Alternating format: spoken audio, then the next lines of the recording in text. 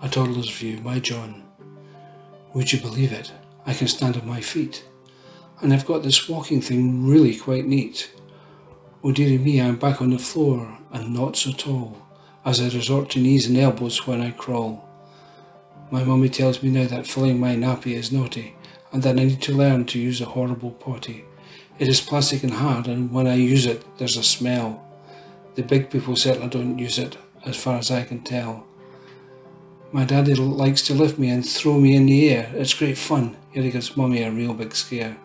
I love to play with my toys, which I sometimes throw, and mummy gets real angry if I try to chew them, you know. I get to lie in nice warm water called a bath. Then I get dried and tickled, which makes me laugh. Something called teeth make my gums tingle and sore. Then mummy rubs them with something nice, and I want more.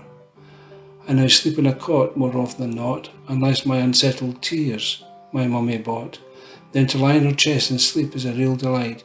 Even daddy rolls over and does not fight. Mummy and daddy often take me for a walk, and I sit in my buggy whilst passing adults talk. Sometimes we travel out in the bus or car, and I'm always trapped in, no matter how near or far. I have been going to a nursery where I get to play, but I have to share toys with others and get no say. It is always noisy and busy until it is time to go home. Then I find it quiet and strange to be all alone. I heard mummy and daddy talking about another baby, and I hope to God that it's just a maybe.